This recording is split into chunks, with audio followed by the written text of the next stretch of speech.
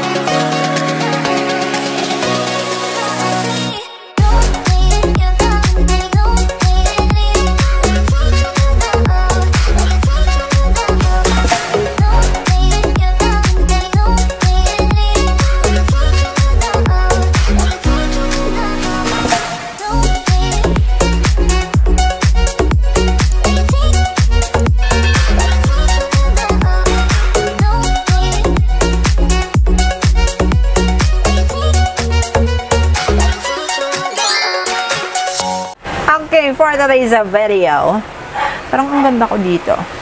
Okay, meron naman ako nabili from DIY store. Ayan, nabili ko to for a sale siya. Makeup brush holder, multi-purpose usage. Soft silicone makeup brush holder. Ito siya. Ayan. Yan. So, nakita ko to sa MR.DIY nung isang araw pa. Nakita ko siya. So, binili ko kasi, na-curious ako. And, sabi ko, kailangan ko ng pang-stand sa mismong mga brushes ko. As you can see, yung iba madudumi. More on, big brush lang ako nakapokus. Hindi naman kasi ako pag nag-LS ako or live stream. Pag nagla-live stream ako, hindi na ako nag-makeup ng full face, ganyan. More on cream lang. So, kung naaalala nyo, yung nabili ko before or last year na brush cleaner siya. Ito yun. Ayan. Diba? Super laki. At meron pa siyang stand dyan. Ito yung brush cleaning mat na nabili ko rin also sa DIY, sa MR.DIY store. And apparently, galing din ako doon kanina kasi may sinamahan lang ako. Bumili ako ng mga color ng aking mingming. Ito pa extra ko lang kasi minsan nawawala nila. So, without further ado, let's focus on the brush holder, guys. Ayan. As you can see, no? Bongge siya. Diba? So, papakita ko sa inyo yung mismong kulay niya. Napili ko, syempre, ang walang kamatayang kulay na aking pinakamamahal o gustong-gusto ng aking mga mata. Walang iba kundi kulay Lenny. Hindi pa siya pink.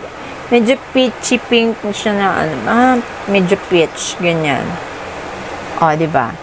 So, meron siyang 1, 2, 3, 4, 5, 6, 7, 8, 9, 10, 11 brushes to be needed. From small to the biggest. Ayan. So, nabili ko to for about, wala pang 100 pesos. 83 pesos yata kung hindi ako nagkakamali. Silicone siya, guys. And, ang kagandahan nito, pwede ko kasing maitaob yung mga kailangan kong brush as soon as possible na mapatulo siya. Ayan o. Tapos, silicone siya, guys. Ayan. And then, meron siyang plastic sa likod. Ayan, plastic pa yan. Kasing plastic ng friendship mo dati. Oo. Ayan o. So, pag dinikit ko to sa mismong dingding die, pwede siyang dumikit. Tapos, naka-steady lang dun yung mga brushes ko. So, later on, let's try and see. Kasi maglilinis ako ng mga brushes ko. Dahil, nagamit ko rin siya sa, not that kind of, ang tawag nito, biglaang customer. Ayan, nagamit ko siya. So, papakita ko sa inyo kung paano paganahin to, paano gamitin, ganun. So, let's go, guys.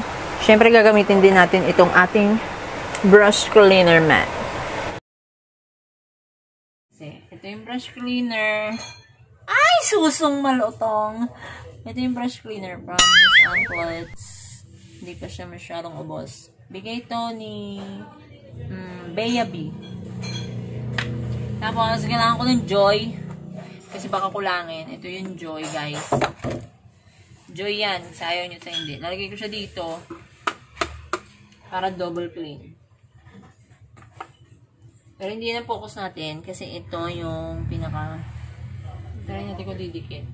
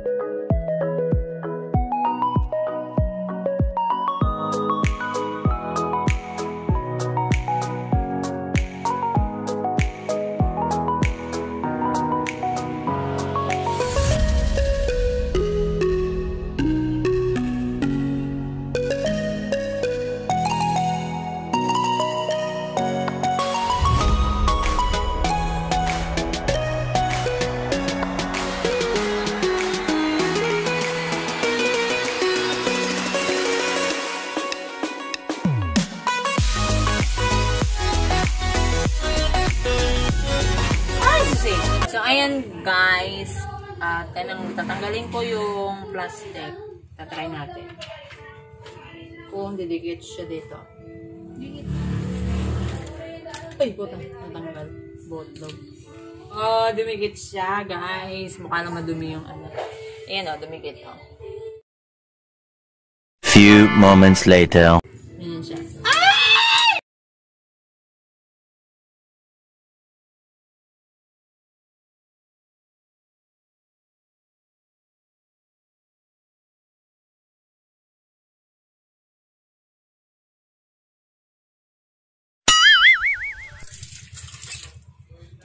Parang masusunggal siya anytime, anywhere. Oh, oh, oh!